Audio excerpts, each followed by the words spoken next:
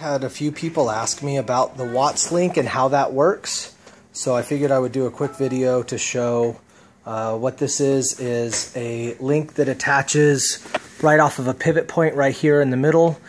These bars are attached to the frame on each side, and it bolts around the cover for the differential. And it's designed to keep the frame exactly in the same spot as you lift and lower the truck. So right now I'm probably about, well, the back end is 19 inches off the ground. The frame is probably, I'm going to guess, about 9 inches off the ground. So watch how the one link on the left will push as the link on the right will pull, and it'll keep the frame exactly 9 3/8 of an inch from the wheels as I lower it down, and it goes through its range of motion. And it's exactly the same on each side. Doesn't shift at all from side to side. And that's how a Watts link works.